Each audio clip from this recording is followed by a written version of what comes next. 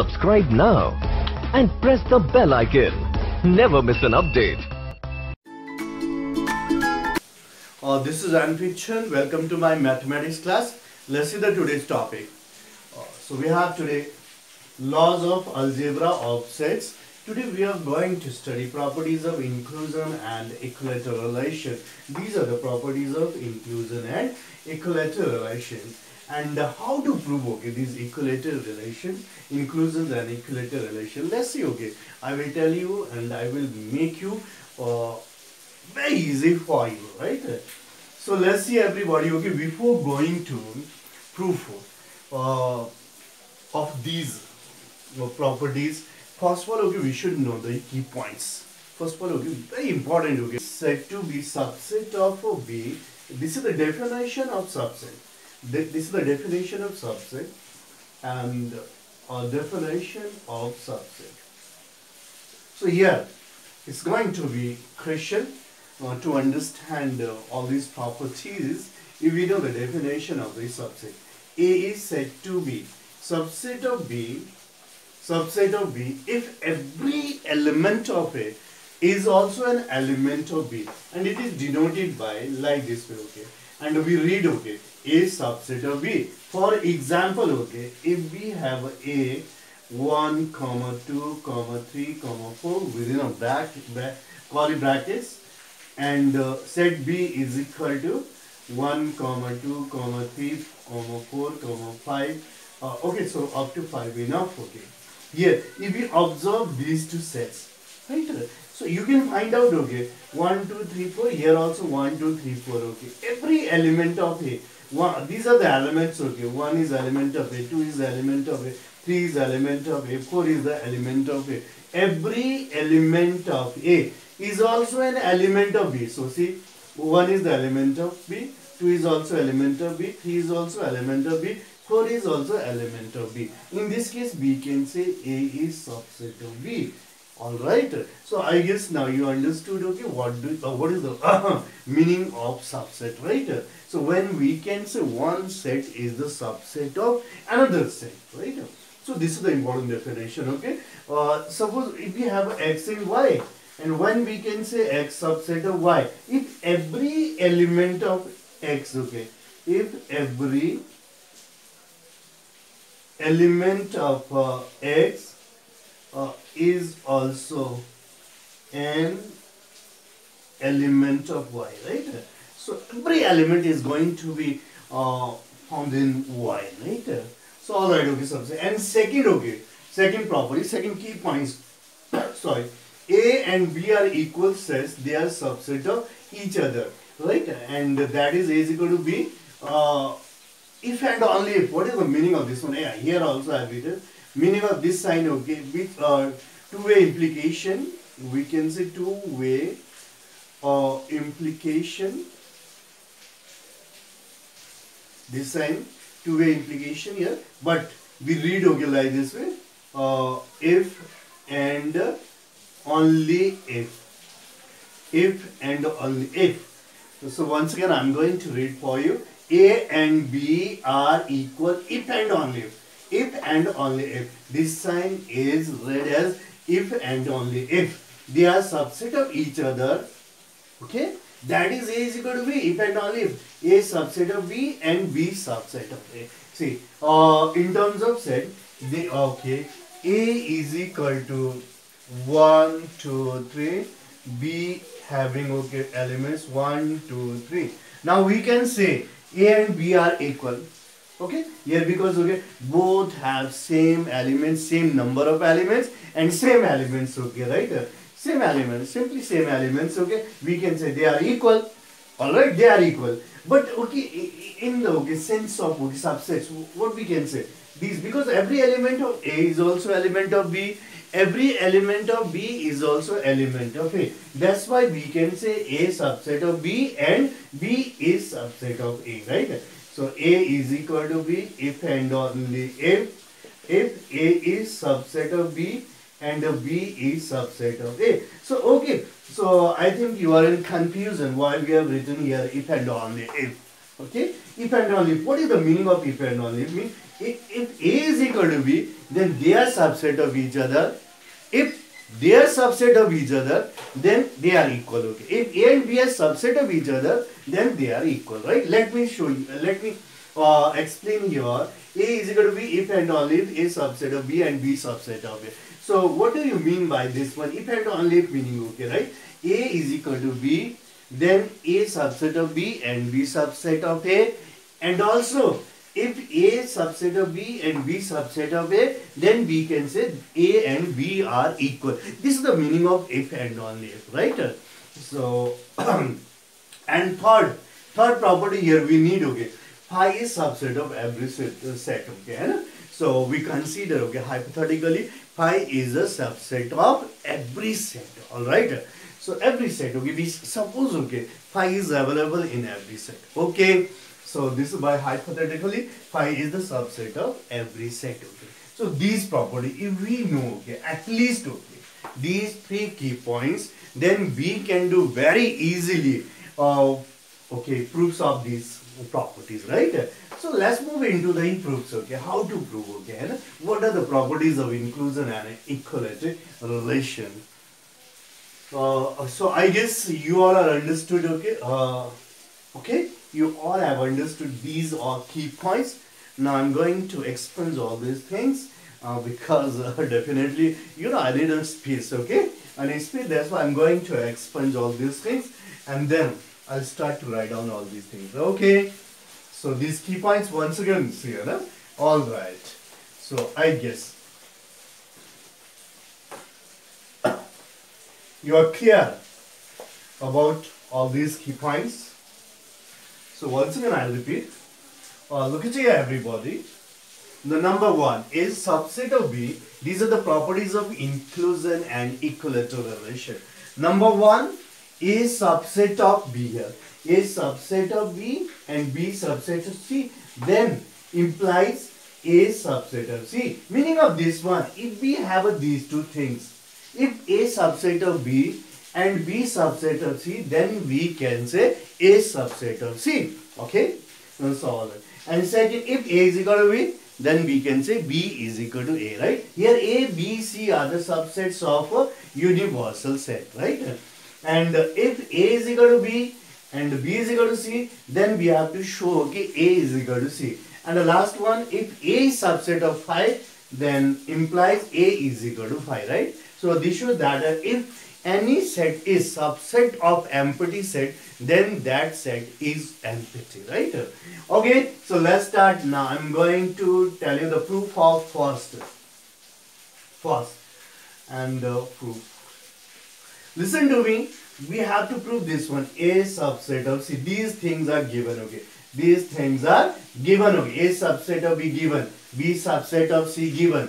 But we have to prove A subset of C. So how to prove, okay? So once again, I'm just reminding you the definition of subset. Listen to me, okay? A subset of C. When we can say A is the subset of C? If every element of A is also an element of C, then only we can say subset of C, right? A subset of C. So let's suppose, okay, or let X be the element of A. So we have to suppose, okay, X is the general element of A, right? So general element, okay. Then if X is the element of A, we have supposed, then we can write symbolically X belongs to A, because we have supposed X be the element of A. Then symbolically we can write down like this way: X belongs to A. So definitely I'm going to make you very easy. So go through each and every, okay, second of this video. All right. Okay. X belongs to A. X belongs to A here, and implies. Now I'm going to write down X belongs to B. Okay, so how can we now you have to see the given thing. A is subset of B, means every element of A is also element of B. So this means, okay, X is the element of A. This means, okay, X is also element of B. Here you can write down, okay, since, okay, since your A is subset of B, right? We have supposed, okay, your X is element of A. given okay a subset of B, this means okay X is also element of B, or implies. So again second thing is also given okay B subset of C. If X is the element of B, then it should be the element of C by definition. So implies we can write down X belongs to C, and yes, since you may write down okay, since like this way, since B subset of C. Okay. So now look at here. Actually, okay, X is the element of A. Now, okay, by few steps, within few steps, we came to know X is also element of C, right? So now we can say, okay, right? So therefore, A is subset of C. Okay? Understood or not? A is subset of C because X is the element of C. Actually, X is the element of A. Then we proved, okay, X is also the element of C. From this step, we can say, okay, A subset of C. Right? So finally, you can say, okay, right? So finally, okay, you can say if, okay, A subset of B and B subset of C, and then we can write down, okay, A subset of C. This thing we can say now, right? We have no problem to say this one, right? If A is subset of B, B is subset of C, then definitely we can have A subset of C. Okay, so first one clear. So now let's see the second one. Second one is also easy, very easy. Very easy. A is equal to B implies we can write down A subset of B and B subset of C. Sorry, B subset of A. Right? According to the second key points, as I told you, if two sets are okay equal, then they are subset of each other, right? A subset of B and B subset of C. So according here, so according to this line, we can write down okay. We have no problem. So order doesn't matter, right? Here order doesn't matter. Either you may write down A subset of B or and B subset of A, or you may write down okay like this to imply B subset of A and okay A subset of B. Because here order is not going to be mattered, right? So okay, so alright, here order doesn't matter. So that's why we have written like this way: B subset of A and A subset of B. So according to this, we can write down okay, B is equal to A, right? As we know, okay, as you know, right? Okay, A is equal to B, if and only A subset of B and B subset of A. We have used okay this property. Using this property, we can show that if A is equal to B, then we can say B is equal to A, right? It's common, right? So everyone can say, but okay, in terms of set, we can prove like this, right? Okay, so I think you have no problem in these two properties. Now I'm going to expunge all these things from the whiteboard because I need space. I'm gonna explain next one, third one. This one, third one. Okay, listen to me, everybody. A is equal to B, B is equal to C. Both are given. Both are these. Okay, these things are given. A is equal to B, B is equal to C, and implies A subset of C. We need to prove A is equal to C. Okay, A is equal to C. So listen to me, everybody. Okay, so if they are subset, if we are successful to prove A subset of C and C subset of A, then we can say they are equal. Then these two sets are equal. We can say, right? So we will go okay with this concept. Or let X be the element of A, then X belongs to A, because X we have supposed okay element of A, then we can write down okay X is equal to A, implies X belongs to B, because okay A is equal to B. Okay, these two sets are equal. A is equal to B, given. Then we can write down if X is the element of A, definitely okay X will be the element of B, implies X belongs to C, since B is equal to C. B is equal to C. So if X belongs to B, then definitely it will belong to C because they are equal. Now see, element of A also will okay, right? Belonging to C. This means okay. Therefore we can write down A subset of C. See the first, right? So from these steps, okay, from these steps, we prove A subset of C. We prove element of A is also an element of C. So again, let's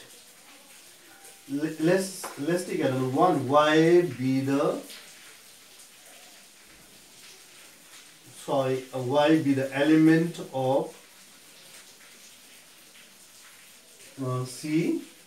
Then we can write down Y belongs to C implies Y belongs to B, because okay, B is equal to C, right?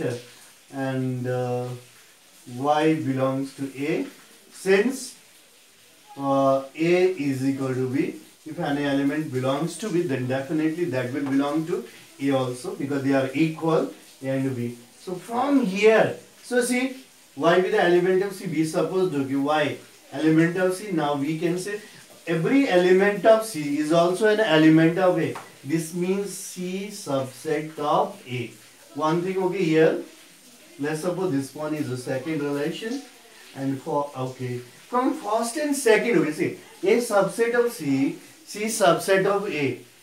So okay, I'm writing here from first and second, we can say okay, A is equal to C.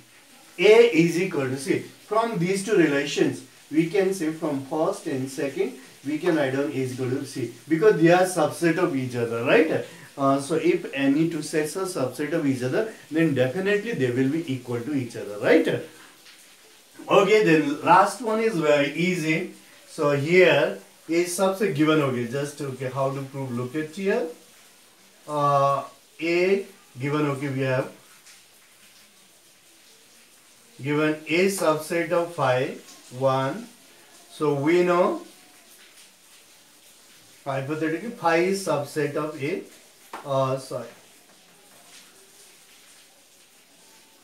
Phi is subset of A. So okay, even write like this. If you want to write down reason, you will write phi is the subset of every set, right? Since phi is this, so that's why we have written okay, phi subset of A, or we know, or simply this one is the second, first relation and second relation, and from 1 and 2, from okay 1 and 2 we can write down A is equal to phi, because both are subset of each other, right? So that's why they are equal, right? A subset of phi, both are subset of each other, right? Both are subset of each other, then we can write down A is equal to phi.